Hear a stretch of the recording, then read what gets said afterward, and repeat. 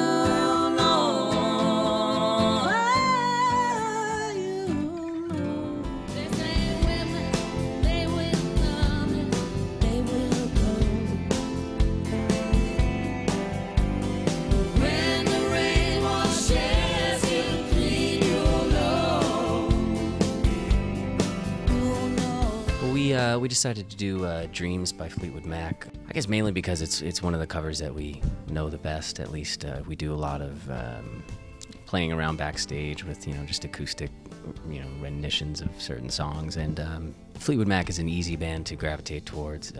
Obviously, I think they're very all-inclusive for I think all types of music listeners, and it can be tough to match up to Stevie, but we find a key that makes sense and can be versatile for a man's voice.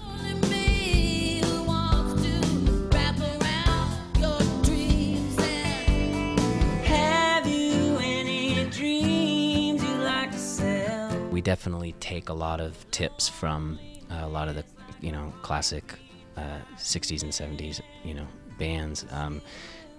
We find a lot of influence from them as far as the way to structure songs and strong choruses with a lot of vocals surrounding it and a lot of things stacked. And, I think it's one of our natural tendencies to want something to be able to grab, at least when I'm writing a song or we're writing a song. That's one of the first things that I look for is not the hook, but the thing that's gonna always, kind of pull me in.